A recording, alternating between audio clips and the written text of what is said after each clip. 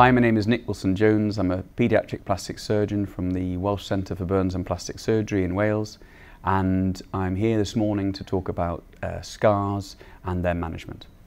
A normal scar is one which goes through the wound healing process in the appropriate time frame, and then over 6 to 18 months the remodelling or maturation phase of the scar means the scar will go from a red or pink scar and fade to a pale scar.